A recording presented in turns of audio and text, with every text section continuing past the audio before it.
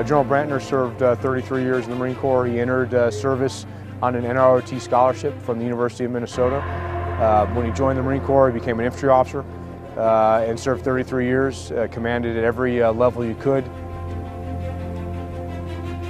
As a company commander in Vietnam, he was twice awarded the Navy Cross, one of only 2 Marines to do that in the entire Vietnam War.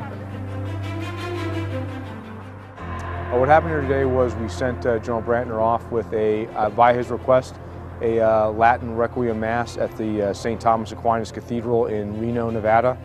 Following that ceremony, we motorcaded out here with the help of law enforcement to get here, and then we did a full general officer ceremony, and then Major General Donahue, the current commanding general of 1st Marine Division, was the general officer representing the commandant here for the ceremony on behalf of General Miller.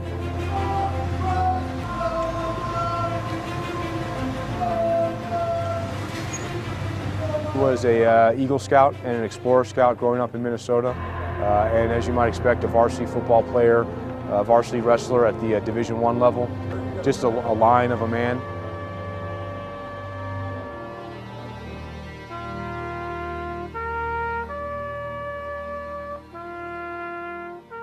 Both Navy Cross citations happened within 8 days of each other and involved things like picking up grenades and throwing them back at the enemy and repelling human wave assaults from the NBA. So I think it was just part of who he was.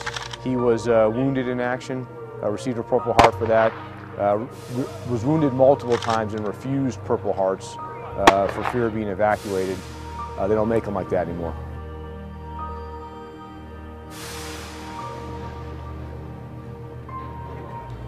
I would just say thanks for doing your duty, Marine.